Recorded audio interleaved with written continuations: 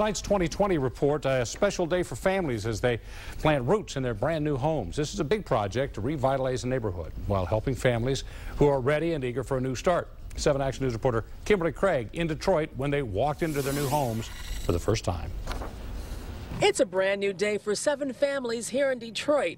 Carla Alexander and her 2 children excited to be moving into a new place to call home. It's gorgeous, like brand new. Today, Carla and her children, along with 7 other families, got the keys to their new homes here in Detroit's new Penrose Village 2, a subsidized housing development near 7 Mile and Woodward, helping families and even bringing them back together. It will feel like it did before, like real. Right now, it's like all messed up.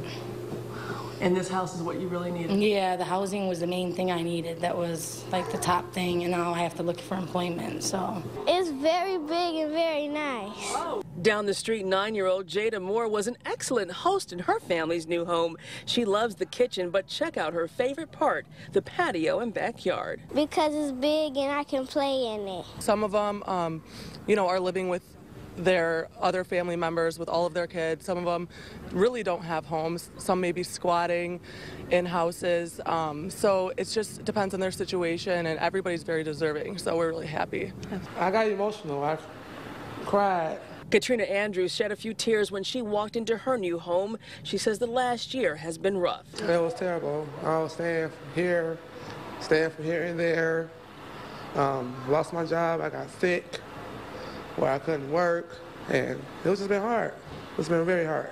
But she's ready for a new start. It's beautiful. It's beautiful. I ain't never seen nothing like this before. And it's a block of new beginnings for all of them. I'm home. See you later. In Detroit, Kimberly Craig, 7 Action News.